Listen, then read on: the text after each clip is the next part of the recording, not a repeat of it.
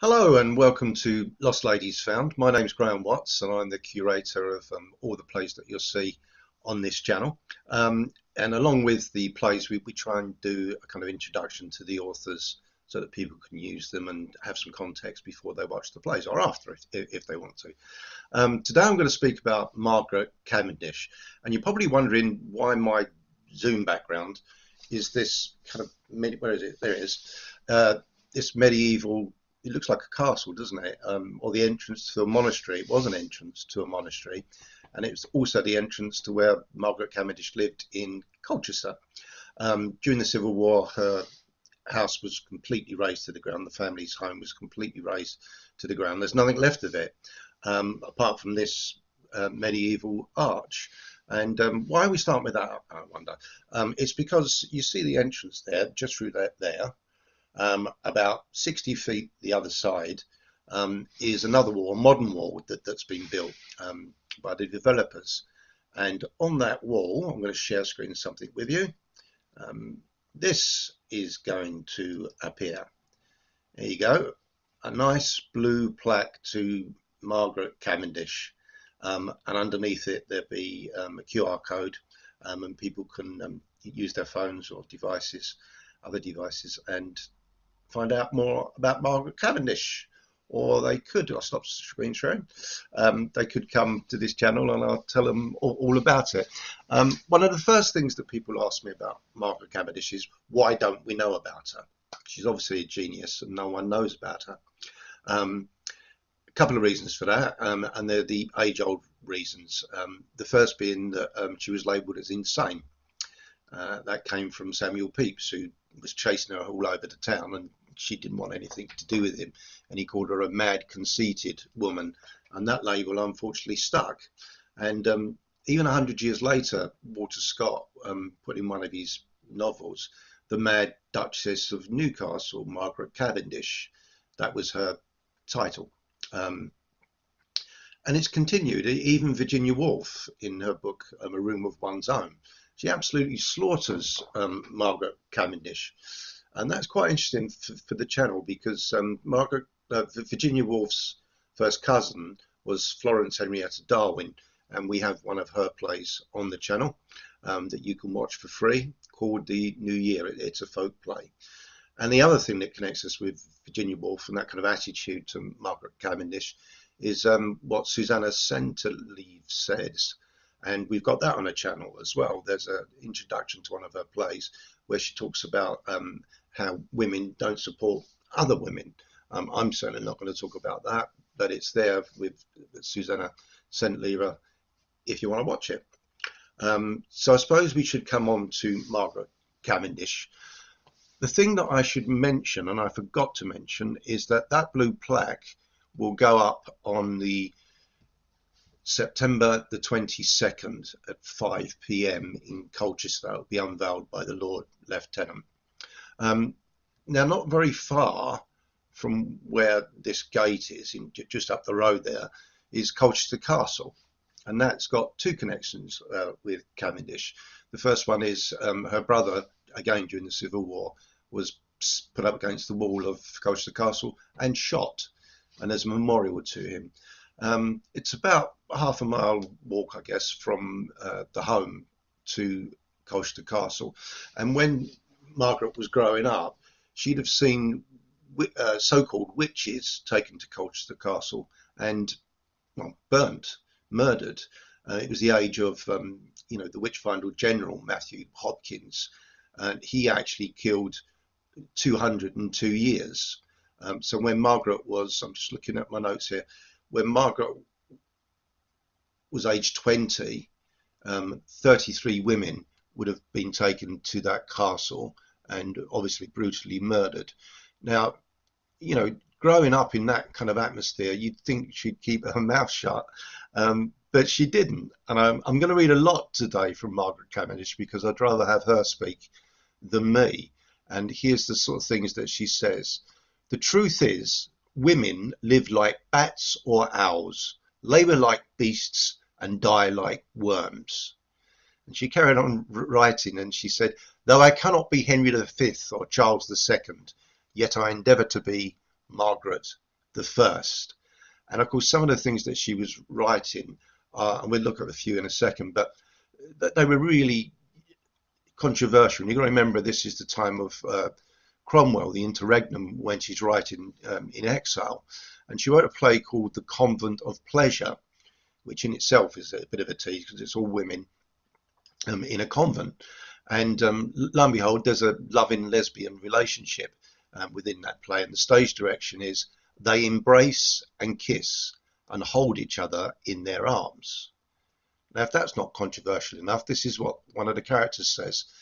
These my embraces, though of female kind, may be as fervent as a masculine mind. I mean, what separates Margaret, though, from other writers, and why we've got that blue plaque, is that she's much more than a playwright. I mean, the range of her interests is astonishing. She published a biography, an autobiography, philosophy, orations, which she called dialectical speeches, letters, poetry, novels, short stories, children's fable, and scientific works. And she wrote 21 plays, and the famous Aphra Behn, I'm sure everybody knows, only wrote 16. Now, we've talked more about literature, but as a scientist, she was the first woman invited to attend a meeting of the Royal Society, and her books of philosophy are still studied today. She didn't have a formal education, but she was the first person to write a critique rather than a description of one of Shakespeare's plays. And she wrote in conjunction with a man, her husband. And we think, if you can dispute it, just put it in the comments below, that she was probably the first person a woman to write alongside a man. Now, the other reason why you haven't heard of Margaret Cavendish is this nonsense about her plays were never meant to be performed. Even when we did the Unnatural Tragedy on stage, one of the reviewers said, well, this play was never meant to be performed. And you think, look, you've literally just seen it performed. So you know it will work on the stage. And they say that, that there were going to be entitled ladies sitting around reading these plays to each other. I mean, it's got rape and incest, murder. Educated ladies aren't going to sit around doing that. The titled women, and it's controversial. So that's going to happen. And she lived in Derbyshire, Margaret Cavendish, at the time. So nobody's going to go all the way to Derbyshire just to read it with the cook filling in and coming at some of the maids playing the men. No, it's nonsense. And if you look at the second part of Love's Adventure, this is her play, there's an epilogue, typical for Margaret Cavendish. It's printed at the beginning. But the epilogue says this: noble spectators. Well, obviously, they're not readers, they're spectators. They're watching the play. You have spent this day not only to see, but judge our play. She says that she is not your debtor, but you are hers, until you write a better, except you clap your hands. Now, why on earth would anybody be writing that, urging people to clap their hands, unless it's for the stage? And then we've got scene 40 of one of her plays, A Public Wooing. This is just one example. There are many, many examples of this, but there's a stage direction that says a bed is thrust on the stage as presenting the Bible, the bride chamber. Now, why would you write the stage if there wasn't one? The other thing is the punctuation. If you look at the punctuation, for example, of Frere's speech in The Unnatural Tragedy, when he calls up the devils to assist him in his evil deeds, the punctuation follows the style of the first folio, which is not using periods, full stops, but breaking the text up with colons and semicolons for the actor's breath.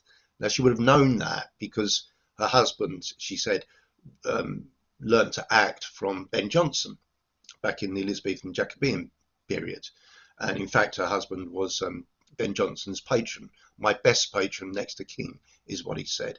And I think she's picked that up because her husband also wrote plays from him. And so she's writing for actors, not for readers. And the other thing is, if she wanted to write a kind of play to be read, she could do. And she did. She wrote a play called The Contract. Sorry, she wrote a short story called The Contract, and that short story is entirely dialogue. It reminds me very much of John Steinbeck, who wrote the play novelettes, if you've ever come across those. So there we go, she's written that.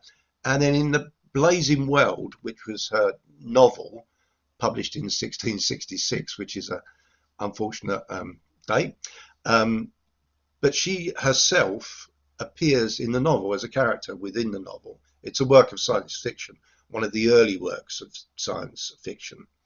And one of the characters in that says, "But you have made plays," replied the Empress. "Yes," answered the Duchess, which is Cavendish. "I intended them for plays, but the wits of these present times condemn them as incapable of being represented or acted, because they were not made up according to the rules of art." I'll speak about that later. And then she wrote 13 introductions to her plays when they were published, which couldn't stop. So, and when she had them republished, she added another 2 introductions. So she had a lot to say, Margaret Cavendish. But the very, very, very, very last thing she says in the last introduction, the last words we hear from Margaret Cavendish herself is, "I will venture, in spite of the critics, to call them plays," and this is put in italics. "And if you like them so, well and good. If not, there is no harm done. And so, farewell." And that's the last that we hear from her. I mean, it's true that it's extremely unlikely her plays to be produced during her lifetime. A, because plays were banned at that particular time. And B, her husband was public enemy #1 because he was a royalist general, and of course the content, it just couldn't be placed on stage because it's too controversial, which is why Margaret wrote, "I regard not so much the present but future ages, for which I intend all my books." Books was another word for play at that particular time. Now, the other thing, I hope that argument is now gone, that these plays are there to be performed. And if you don't believe me, there's one on the channel which I directed with a group of Indian actors, and it's the Unnatural Tragedy. You can watch it if you want to. It's completely and utterly free. Now, at this particular time, drama followed the unities of time, the Aristotle rules of place, time, and action. In other words, everything happened in one day and so on. And she wasn't ever having any of that. She wrote, "As for the niceties of rules, forms, and terms, I renounce and profess that if I did understand and know them strictly, as I do not, I would not follow them. And if any dislike my writings for want of those rules, forms, and terms, let them not read them. For I'd rather my writings should be unread, than read by such pedantical, scholastical persons." And she talks about how she writes her scenes. Now, you'll see if you watch the kind of recording of the Unnatural Tragedy that the scenes are often 4 lines long. When you get the script, it looks like a film script. And that's her writing. That's not me editing or anything such as that. She just wrote these very short scenes. In other words, she makes an impact just as film does today. And this is what she said. She says about the scenes: "Some last longer than others, and some are ended when others are begun. Likewise, some of my scenes have no acquaintance or relation to the rest of the scenes, although in one of the same play." And that's certainly true. In the Unnatural Tragedy, there's 2 gentlemen who just wander in and out and sort of comment on things throughout. It reminds me very much of Gertrude Stein. And again, if you want to watch a Gertrude Stein play, there is one here on the channel. There's also an interview with Leos Ensemble, who in Dallas, Texas, who created that. I mean, the Unnatural Tragedy has 48 scenes. And if you look at the cast, 9 of the cast are women, and 70% of the dialogue is spoken by female voices. I mean, even today, that would be very rare to see a play and 9 of the cast are women. Um, yeah. Now, within that play, she makes a number of controversial statements. You've got to remember this is 1662, the plays were published. So it was probably around 1658, 1660, something like that, that she was writing. Anyway, 350 years ago. And she has the audacity to suggest that women might make better political leaders than men. And within the play, one of the characters says, if we women did govern, we should govern the world better than it is, for it cannot be governed worse than it is. For the whole world is together by the ears, all up in wars and blood, which shows there is a general defect in the rulers and governors thereof. I mean, it's a good point, isn't it, that if you're a leader of the country and you take that country to war, you don't deserve to be that. You should have negotiated and sorted that out before it came to killing people. What about this that she says about politicians, which might ring a few bells today? She says, the state councillors in this age have more formality than policy and more plausible words than rewardable deeds. It's kind of what we say about politicians. You know, they're good at talking, but they never actually do anything. Your life stays exactly the same. And those words are said by what she calls the virgins in the Unnatural Tragedy. That's not in a sexual sense. It's just that they're naive of the world. Reminds me very much of Mary McCarthy's novel in the 60s, The Group, where the highly educated women leave Vassar and then find the world isn't like Vassar. So the major focus on the play, though, is sexual politics. And they're all things that we can recognize today.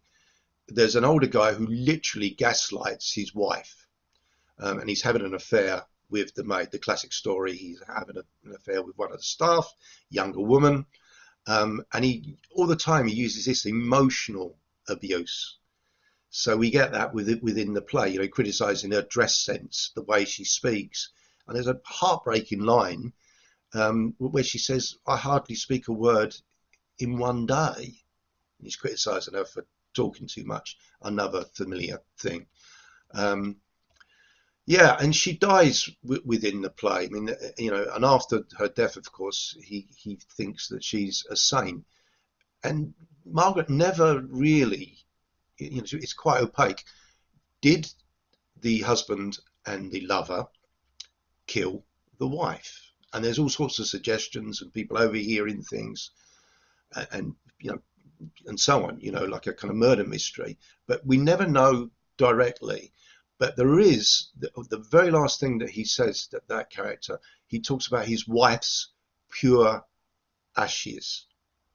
Now, cremation was extremely unusual in the UK, in the West, at this particular time. So you have to think to yourself, why did he choose to cremate the body? I'll leave you with that one. The thrust of the play, of course, is this the sister being pursued by the brother, and there's horrible scenes of rape and incest, and finally murder. And Margaret, you know, because we see it all the time, unfortunately. Oh God, you know, why is this? And Margaret is saying it's about the patriarchy. The society we live in actually encourages this. And again, in the very first scene, almost the very first thing that's said is one of the characters' views that importunity and opportunity wins the chastest she.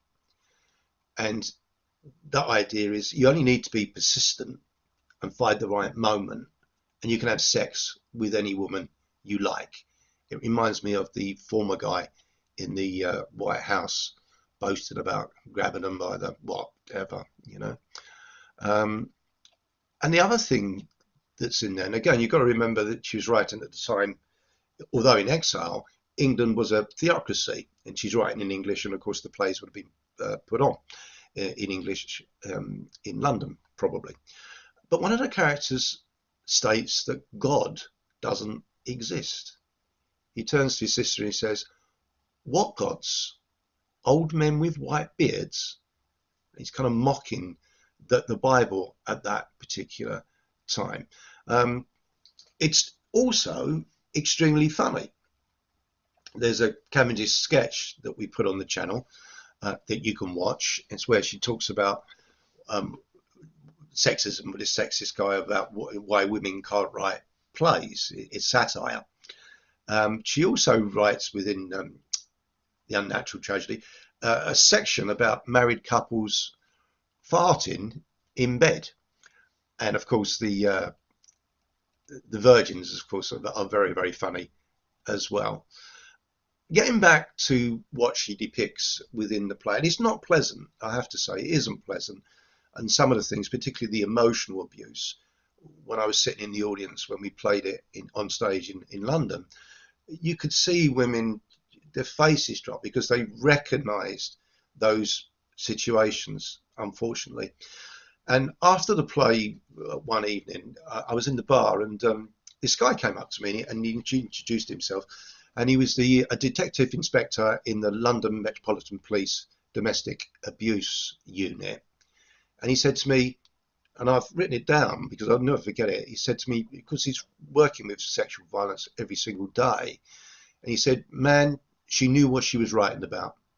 Everything in that play is true." And that's from a contemporary police officer who works with domestic abuse. It kind of echoes what Margaret's husband William wrote, because he wrote the epilogue to the Unnatural Tragedy.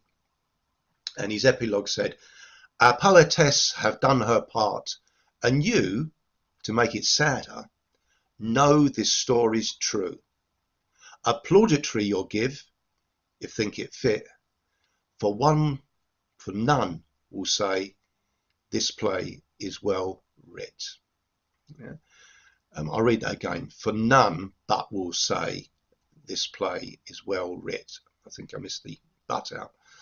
So basically he's saying the story's true. Now, we talked earlier about her introductions to the plays, the 15 introductions.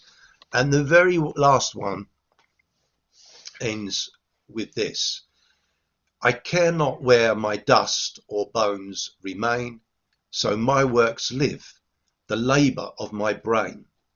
I covered not a stately cut, carved tomb, but that my works in Fame's house may have room. Thus I my poor cottage am content, when that I die may be my monument." So she's asking not for a nice fancy tomb, but rather that her plays would live on. Unfortunately, the complete opposite happened, and her husband built her and him a marvellous tomb in Westminster Abbey, which you can still visit, and he made sure that she had pens in her hands so that everybody knew that she was a writer. So she got the tomb, but she didn't get the kind of recognition that she deserves in this particular case as a playwright, but in so many other fields. But hey, we got the blue plaque, so we're getting there. Hopefully people will start to follow Margaret Cavendish. Now, there's lots of plays on the channel, and because it's YouTube and there's copyright issues, we can only put plays on there that are out of copyright. If you contact me, I'm more than happy to supply you with scripts or whatever it is that you need, or answer any questions, or talk about any of the authors that we have on our channel. There are a couple of plays that I did on stage. One was on Zoom, actually, which was Gary by Sophie Treadwell, which is a four-hander. That, unfortunately, is still in copyright, but I do have a copy of that. It's extremely rare. I'm happy to share with it. And also Direct Action, which hopefully Frenchies are going to be publishing soon. It's by Gita Salby. It was literally found in a hat box about 20 years ago. So we did that via Zoom in conjunction with Frenchies because of the pandemic. So yeah, I'm very, very happy to share. I hope you like the kind of work that we're doing and what we're trying to achieve. And if you can subscribe and spread the word and do all those things, it helps the channel. So thank you very much, and to the next time when we talk about yet another lost lady. Thank you. Bye bye.